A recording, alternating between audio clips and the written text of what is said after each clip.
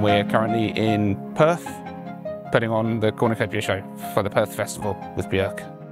There's a lot of things on stage. There's 7 flute players, 6 clarinets, 20-piece choir that sometimes there's a 40-piece choir.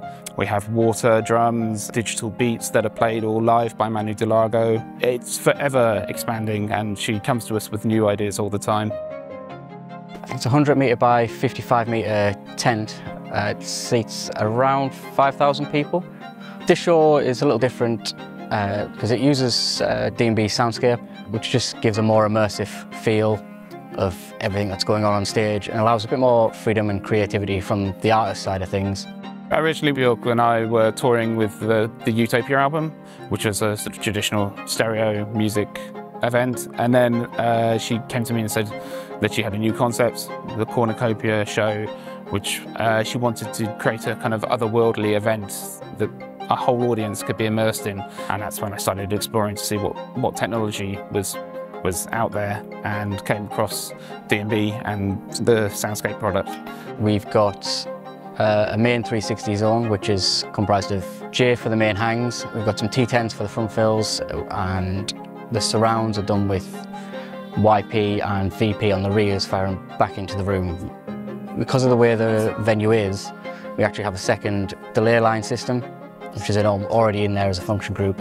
So for this, I've got an extra 360 group that I've labelled as Delay 360, which the DS100 does the processing on where those speakers are, and it just allows us to have 2 separate 360 zones.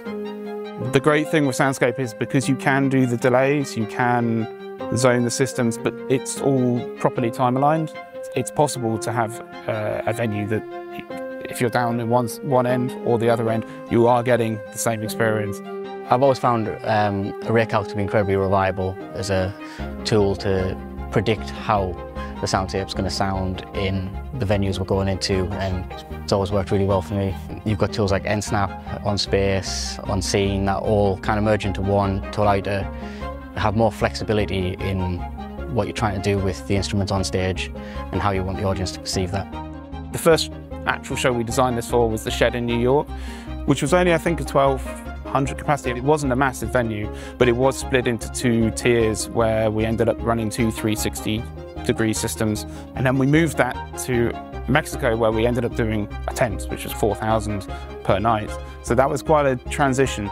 But actually, the programming completely carried over. I was really relieved. I was told by D&B that this will work, and when we actually tried it, it did. It just scales, and with a bit of advanced planning and system design, it's easy to take your programming and just scale it to the venue you're working in. I can definitely see this being like a future for sound and stereo taking a back seat, because it's great to feel that vibe in the room where everybody's going, wow, this is something different, rather than, you know, it's just there in front of you. Why would you want to go back when you can really make an experience for an audience that's positive and exciting?